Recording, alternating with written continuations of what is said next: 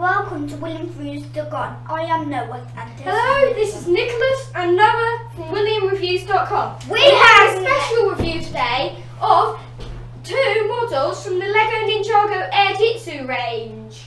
So, these are our spinners. I have the Airjitzu Cole, who looks really cool with a golden spinner. Now Noah has Airjitzu Kai with a red spinner. And these each come with their own set of weapons. Kai comes with these ones: the flame sword, the dragon sword of fire, and this little flaming torch. A torch is not a weapon though. Cole comes with these. Two shurikens. Oh, everyone comes with two shurikens. So two shurikens,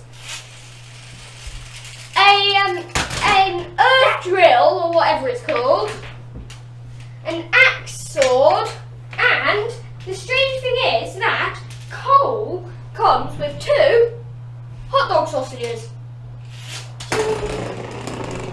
That's how they work. Now, the thing is, these are not just made for spinning like the old spin jitsu. These are made for flying.